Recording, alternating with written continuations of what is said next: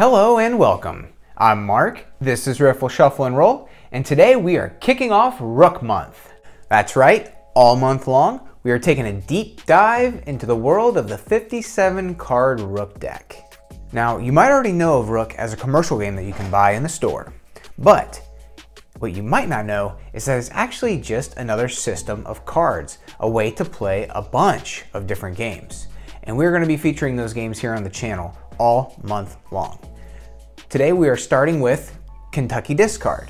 Now, this is actually the rules published in the commercial game of Rook. So if you were to go into Walmart or your local store and pick up Rook for about $5, this is the rule set that would be included with the game. However, amongst the community that uses these cards for more than just the commercial Rook game, this game is actually known as Kentucky Discard or Tournament Rook. With all that in mind, let's dive in. Kentucky Discard is a card game for 4 players played in partnerships. It is in the trick family, and its key features and mechanisms include trick taking, a trump color, bidding, and count cards. The round objective for the bid winner is to capture enough count cards to meet or exceed their bid, and they're going to do that as a team. The round objective for the opposite team is to capture as many count cards as possible. The objective for the game is to be the first team to reach 300 points or more. To play Kentucky Discard, you will need a 57 card Rook deck and a way to keep score. Remove the 1s, 2s, 3s, and 4s from the deck. Include the Rook card to make a 41 card deck. Kentucky Discard is a partnership game. Partners should sit across from each other. The dealer begins by dealing 1 card to each player at the table and then dealing 1 card to the nest. This continues for the first 5 cards. After the 5 card nest has been dealt, the rest of the cards are dealt evenly to each player. This gives each player a 9 card hand. After setup is complete, players will go through a bidding round. Players bid on how many points they think they can capture during the round. Points are earned by capturing count cards. 5s, 10s, 14s, and the bird card are all count cards. The point value is placed up in the corner of the card. So 5s are worth 5 points, 10s and 14s are worth 10 points, and the bird card is worth 20 points. So during the bidding phase, players bid based on how many points they think their team can capture if they get to determine the trump color for the round. There's a total of 120 points possible during each round. The highest bidder gets to determine the trump color, and they get to pick up the nest and exchange cards with it. The player to the left of the dealer gets to bid first. They may either bid a minimum of 70 or they can pass. Bidding continues around the table, and each bid must increase by at least 5 points, and the increase must be in 5-point increments. So if the beginning bid is 70, the next bid would need to be 75 or 80 or 90. The bids need to be divisible by 5. Bidding continues around the table until all but 1 player has passed.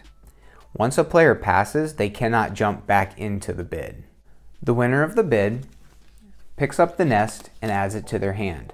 They can then choose any 5 cards from their hand to remove and place back down as the nest. Then that player determines the trump color for the round. For this example, we're playing that the player on the left side of the screen won the bid. They exchanged cards from the nest, and they have determined green to be the trump color for the round. The nest will come into play later, so simply place it to the side face down. No one else is allowed to see what cards are in the nest. The player left of the dealer leads the first trick.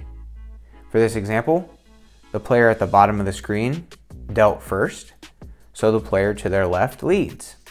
That just happened to be the same player that won the bid. It does not always work out that way. The player who leads the trick can play any card from their hand.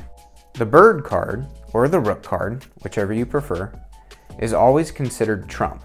So for this round, it is considered the highest green card. If the player chose to lead the rook card to the trick, all the other players would have to follow suit. They would need to play a green card if they have one. If a player cannot follow suit, they can play any card they wish. So keeping in mind that the rook card is always trump, if another player leads the trump color and the rook card is the only card that player has in the trump suit, they must follow suit by playing that card. However, if a non-trump color is led and the player has the rook card, they do not have to match the color that was led.